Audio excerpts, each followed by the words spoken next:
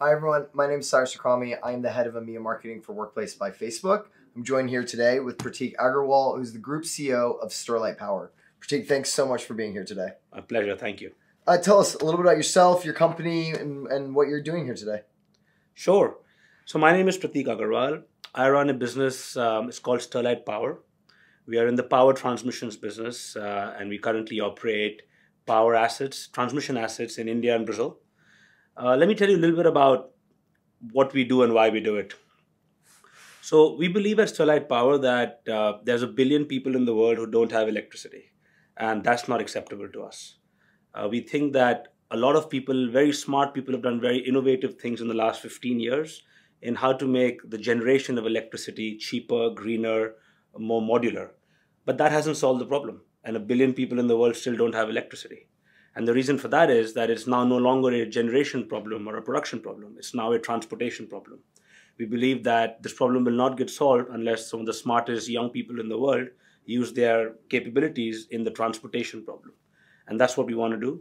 We want to make an impact to these 1 billion people, and we believe in the next 10, 15 years, the world can be in a place where not a single person on the whole planet has no access to power. That's amazing. And it's a very big plan, big goals. That's right. As the CEO, I imagine you have a long list of priorities to try to achieve those goals. Talk us through them. How did you prioritize them? How do you even start thinking about that? Sure. So I think any CEO would tell you, probably should tell you, that the number one goal is talent, especially when you're growing. Trying to get really smart, intelligent people from outside of our industry to come and solve problems of our industry is one of my key goals. I think we've done really well there, but we have a long way to go. My second goal is technology. The utility industry globally is not in a great place. It doesn't service clients very well, and people have outages. And one reason why it's the case is because it hasn't adopted technology like many other industries. And that's our go-to-market strategy, is to use great tried and tested technologies from various industries like aerospace, automotive, IT, digital, and bring it all to delivering power to those 1 billion people. Mm-hmm. So I would say talent and technology. The last one is growth markets. The world, there are many places in the world that need our services. We are today in two large markets, India and Brazil, but we think all of continental Africa, many parts of Southeast Asia would need our services. And I keep thinking about the right time to enter and how would we, if we had to enter, how would we manage a global workforce? Got it, understood. And so let's talk about talent, the first one that you mentioned. The big part of talent is culture. If you could describe your culture in 3 key terms or characteristics, how would you describe it? Sure. So I'm gonna start with our purpose, because our culture and our company is really shaped by a purpose. You know, when people leave good jobs, high-paying salaries to join us, it's usually because they resonate with our purpose. Our purpose, as I mentioned earlier, is to empower humanity by addressing the toughest challenges of energy delivery. The 1 billion people in the world, the reason they're not connected is because it's quite difficult to build grids in those areas. Mm-hmm. There are terrain challenges, population density, and all kinds of challenges. And that's what we do well, right? So it's this social impact and this, larger cause that really attracts people to us. And we try really hard and do a pretty good job of ensuring that we remain true to that purpose, right? The kind of projects we choose, the kind of geographies we choose, it's all aligned to our core purpose of solving toughest challenges of energy delivery. Yeah, so that's the first one. The second one is really our values. We have 4 core values: social impact, fun, respect, and innovation. And those 4 values, I think our culture is born from those values. I think I'll focus a lot on innovation and fun. We're a utilities business effectively, and it's not normal to have fun as a core value. And I think that's what differentiates us. I think we realize that ultimately it doesn't matter what kind of workplace you are, people have to enjoy coming to work on Monday morning. And when we think about fun, it's not about having a snooker table in the workplace. Of course, that's fun. But it's about what we call thank God it's Monday. And every Saturday evening, do people sleep thinking that, my God, I can't wait to wake up and go to office? Or do they sleep thinking, shit, it's going to be Monday tomorrow? Yeah. And I think that thank God it's Monday comes from who you work with. It doesn't come as much from, it comes from definitely the larger impact of what you do, but it also comes from who you work with, right? So that's a lot to do with culture. Right? How do you get people to work who you enjoy working with? They believe in a common purpose. They have a common set of values. So that's how we think about making the workplace fun. So you spent a lot of time thinking about building a unique culture. Why do you think having such a unique culture is going to be such an asset for you going forward? Okay, so let's go back to our values, right? Let's take innovation. Now, innovation is a process in many companies, and it should be, but innovation is also a value. And for us, innovation as a value is basically asking yourself, for everything that you do, there must be a better way. That's it. It applies to how you serve coffee, and it applies to how you design complex power systems, right? Now, why is that important, right? So, if you're going to try and take a 100-year-old industry, which is the power utilities industry, and try and completely disrupt it to suit the modern world of renewable energy, electric vehicles, and all of these things, you fundamentally need a culture which challenges everything. And if we do that, we will be miles ahead of our competitors. And if we don't, we just won't make a difference. So integrating the value and therefore the culture in the business is absolutely imperative. And I think for me as a CEO, that's one of my top 4 or 5 roles as a CEO. Yeah, of course. And we're seeing a big change in India's overall workforce demographic. There's a rise in female participation. There's a rise in millennials. How does that change your strategy and your thought process around talent and retaining talent? So that has a big impact. I think one is, of course, India and many other emerging markets are changing their demographic mix. But regardless of that, our business is based on disrupting a age-old sector. And it's a very important strategy for us to hire diversity, whether that means young people, varying degrees, gender diversity, and all of those. So we do that. We do that a lot. Of course, we use workplace to promote diversity and to encourage diversity. But it's a fundamental ingredient to innovation, right? If you put 6 people in a room who are all different, you will definitely get better ideas. And I would say we are just at the beginning of our journey. I think we have a long way to go, but it excites me that there is so much opportunity left in my sector to bring in diversity. And if I am ahead, then people will find it hard to compete with us. Yeah, absolutely. And you made a great point about connecting your people to your company's mission earlier. And what we see often is that connected companies and companies where the employees are connected to the mission outperform their peers. Do you see the same thing? Do you feel that? Do you see that in your day-to-day? Absolutely, absolutely. I mean, I think we founded our company. We got demerged from a larger organization about 2.5 years ago. We had an existing set of teams, and then we hired more teams. We got really good advice to build our company around the purpose. And, it comes back to what you hear a lot about nowadays, which is the why. People don't come for the what, they come for the why. And here, when the why is powerful like I want to bring electricity to 1 billion people, powerful like I want to end poverty, I think it really attracts people. So the biggest challenge, like I said, for any CEO is attracting great talent. And if I have such a strong magnet, like the purpose, then it's half my work is done. Absolutely. So let's dig into the why. So how do you make sure that everyone knows what the why is? How do you make sure that they see the why? Sure. So this is where workplace comes in. So we embraced workplace pretty much when the company started. I think less than 6 to 8 weeks post the birth of the company, we embraced workplace. And we used it, I think of all the things we've used it for, including a lot of communication, collaboration, I think one of the things we've been most successful is in embedding the core purpose down to every employee. And many of these employees work in the middle of nowhere. They work in the interiors of Indian forests. They work in the Amazon rainforest in Brazil. Many times they would not see a colleague physically for 2 weeks at end. They'd be the only person working at that site, right? Now, how do you then integrate these 1,100 people around a core purpose who may never come to office? And I think workplace for us has just been magical in that sense. I'll give you a quick example. We started something called a value stack challenge. People would, no matter where in the world they would need to take a photo which talks about how they lived the core purpose that day and put a small caption and then tag 5 other people in another part of the world. And that thing just went viral. And it's still continuing. And people still, every day somebody, thinks of a new story and tags someone. And it's just, I think gamifying something like that would simply not be possible without a platform like Workplace. That's amazing. What's your favorite values tag that you've seen? Oh, I've seen so many. It's So when you think of innovation, you think of like of cool gizmos, right? This one guy, he posted a photo of a man on the street who would when there's on traffic lights, he would go up to people who had torn motorcycle seats, and he would literally go up to them and he would say, I can fix your motorcycle seat for you in 15 minutes. And he would take them to the side and he'd fix it and take it back, right? This is like Uber for fixing motorcycle seats, right? So this is innovation, right? It's real frugal innovation. So we saw many such stories like this on social impact, respect, innovation.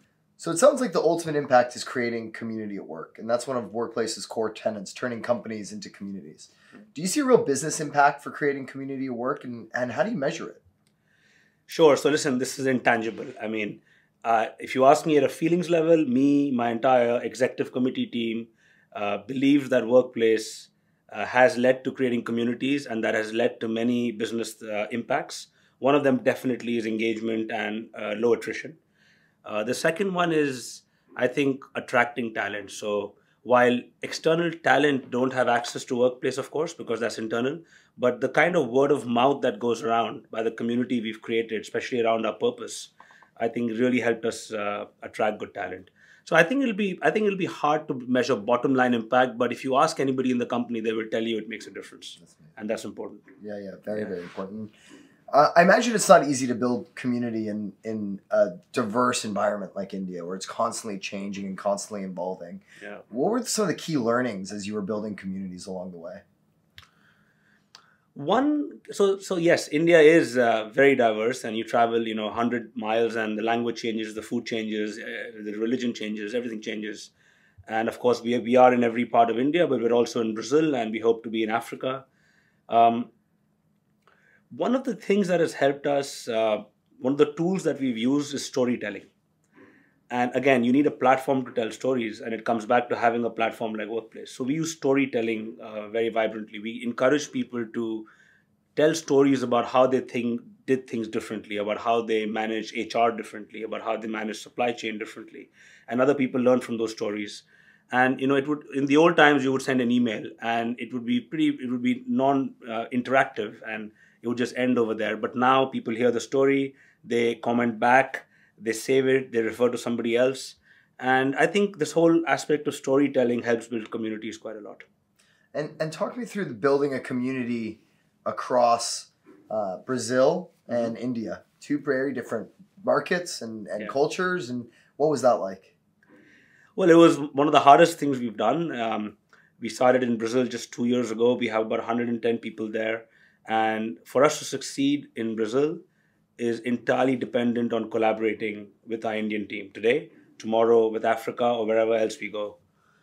I would say that I think successful collaboration, you need multiple tools. You definitely need people to travel, meet each other. I think what really helps is if you're able to, of course, firstly hire people of common values. So it doesn't matter where in the world you go or what language they speak. Values, there's a common currency of values, right? It's a little bit like money. It's the same no matter where you go. And we tend to screen for values. We have pretty cool tools, semi-scientific tools to screen people for values. And if you get it 80% right, there's a strong chance that they will connect at an emotional level with everybody else. And then the next one is collaboration platforms like Workplace. We use this. We use a lot of the chat function, the Workplace chat function, the live function. And of course, we invest heavily in video conferencing. That's the other way.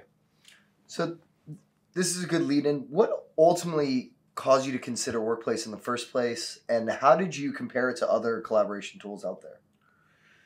Okay, so Workplace, there were a few options in terms of collaborative tools.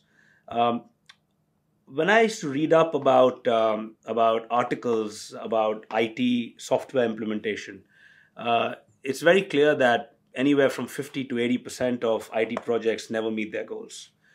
This was one of my first projects implementing a global collaboration tool.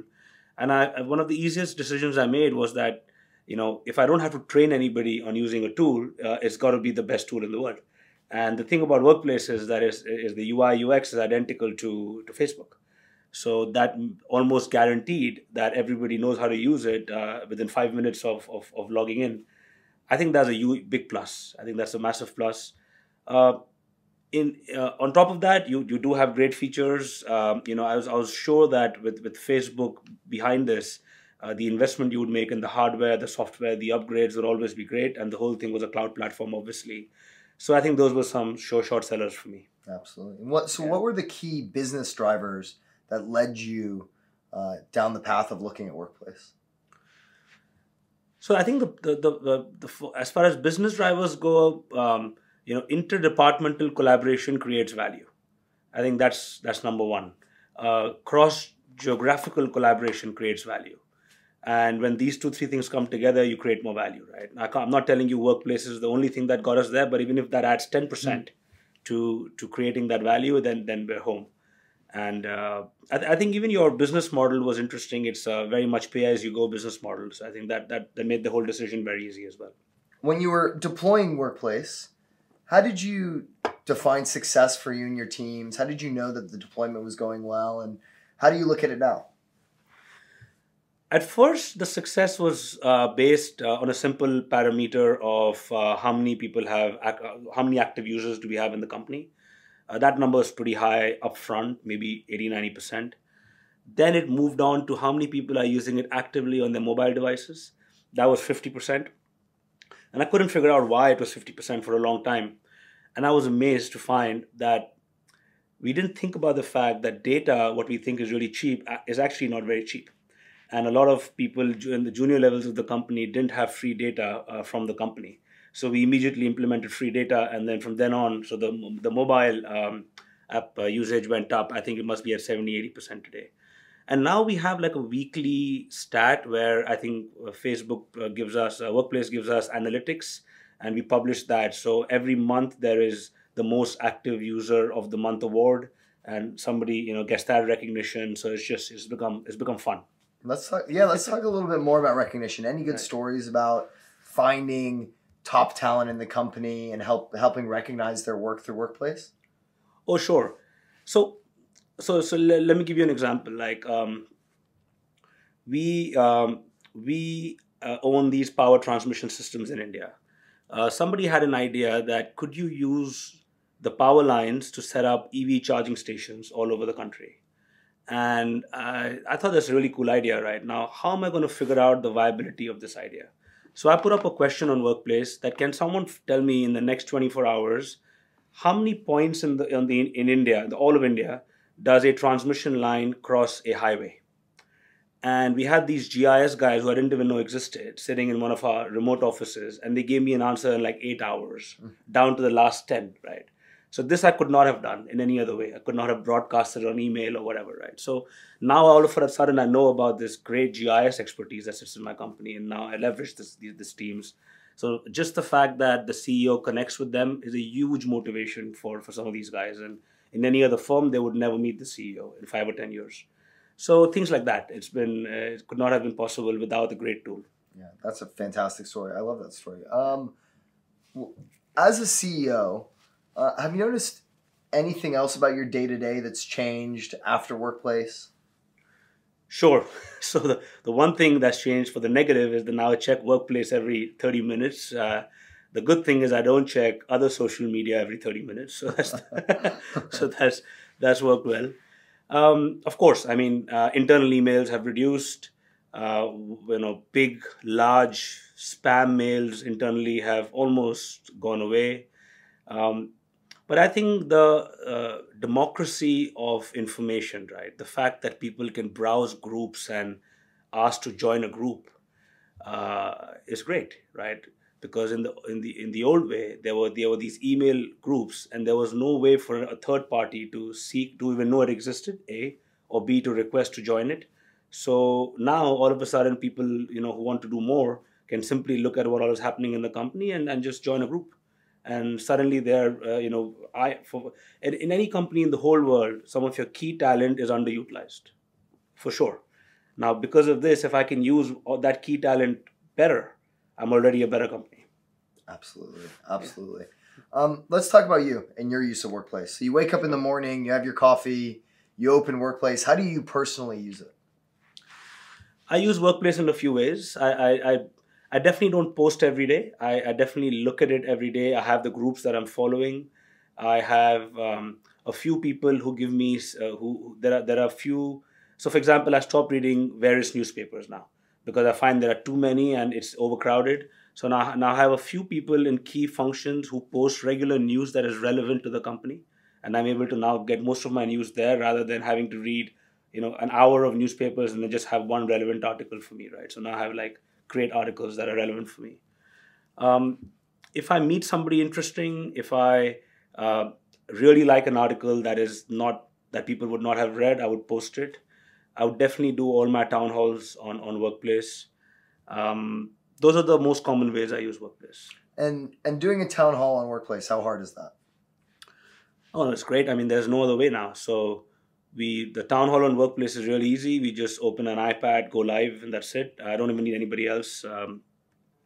But I think we will probably, I think you have some APIs. We can plug in cameras and things. So we're going to start using those. And what I like to do is that the downside of town hall on Workplace is that it's impersonal. Obviously, I mean, it's not people seeing me physically. So we want to change that. We want to see how can we make it as personal as possible. How can people really ask deep questions and get answers to those questions publicly? So that's one area of improvement. What do you like most about Workplace? And if there was something that you wanted to change, what would it be?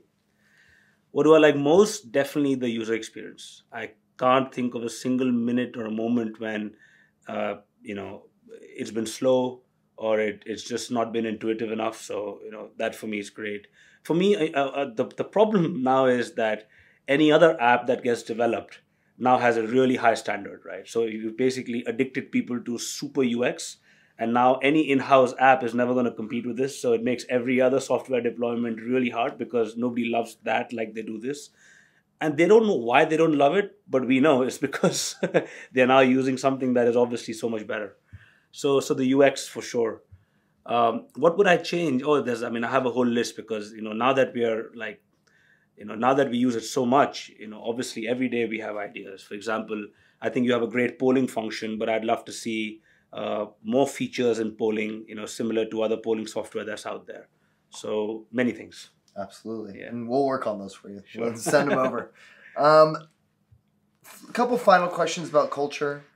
Is there a company whose culture you really admire, whose pieces of culture that you're thinking about bringing to Sterlite and making a part of your culture? Sure. I think I would not say a company, but definitely, the whole Silicon Valley technology culture, uh, the whole agile, innovative culture. I think more than my company, my industry really needs it, right? I think people who are in the infrastructure industry, they bring really basic services to humanity.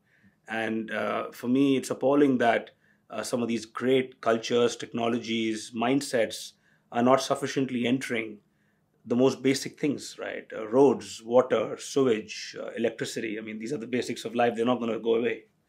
And so, yes, I think I would love to see in 5 or 10 years if, when my company or my industry goes to an MIT, it gets more applicants than your company. I think that would be my goal. Absolutely. Absolutely. So what's next for you on Workplace?